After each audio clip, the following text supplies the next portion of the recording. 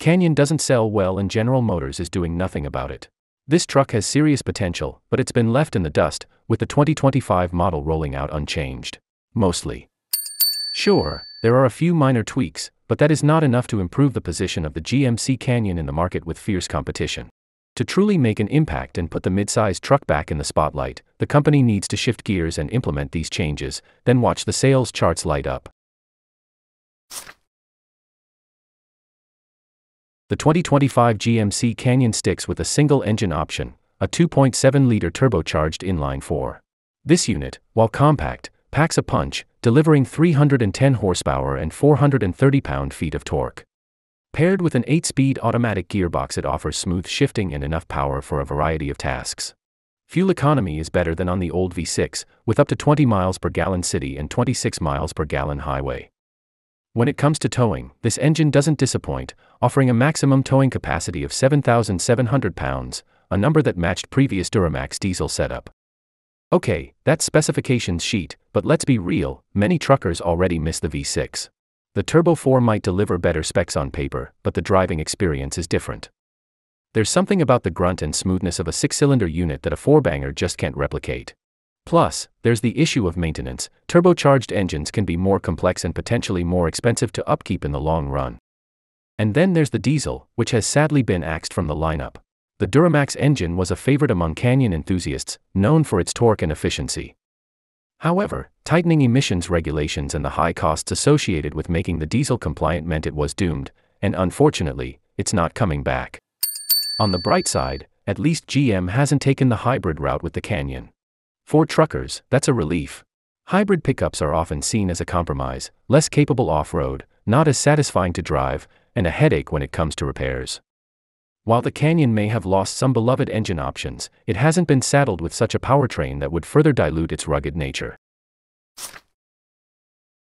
The trim level lineup isn't so wide, offering just 3 primary grades: the entry-level Elevation, the off-road-ready AT4 and AT4X, and the luxurious Denali and Denali Ultimate. This selection might simplify choices, but it also highlights a significant gap between the base version and the higher-end grades. For many truck enthusiasts, this gap leaves something to be desired, and it's where mid-range options like the SLE or SLT, similar to what GMC offers in the Sierra lineup, could fit in perfectly. The AT4 is the go-to choice for those who crave off-road capability. It's built to handle rugged trails and challenging terrains, but it doesn't sacrifice on-road performance. The AT4 offers a well-rounded package for drivers who need a truck that can do it all. For those who demand even more, the AT4X takes it up a notch with enhanced features, making it an off-road beast that can conquer just about anything you throw at it.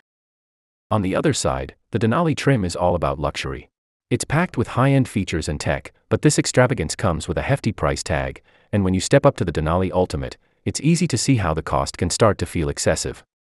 While the Denali offers an unmatched level of luxury, it may not be the best fit for those who prioritize price over opulence. Truckers have always appreciated value, something more than the basic offering, but without the high cost of premium trims. This middle ground is often where the best-selling trucks are found. The 2025 GMC Canyon leaves a lot of room between the Elevation and the top-tier grades, and filling that gap with an SLE or SLT trim could hit the sweet spot for many buyers. The GMC Canyon positions itself as an upscale midsize truck, with the base Elevation trim already packing a lot of the features that you'd expect in higher grades. This includes a well-appointed interior, modern tech, and solid performance capabilities. However, with all these goodies, comes an entry price that's notably higher than what many rivals offer. For potential buyers, this premium starting point can be a major barrier, pushing them to consider more affordable alternatives. Despite its higher price tag, the 2025 Canyon is still within reach of being a competitive player in the market. It's not too late for GMC to fix this, and other issues we mentioned, and make the Canyon more appealing to a wider audience. By considering some of these updates, the company could make a significant impact on sales without having to wait for the next major refresh expected for 2026 model year.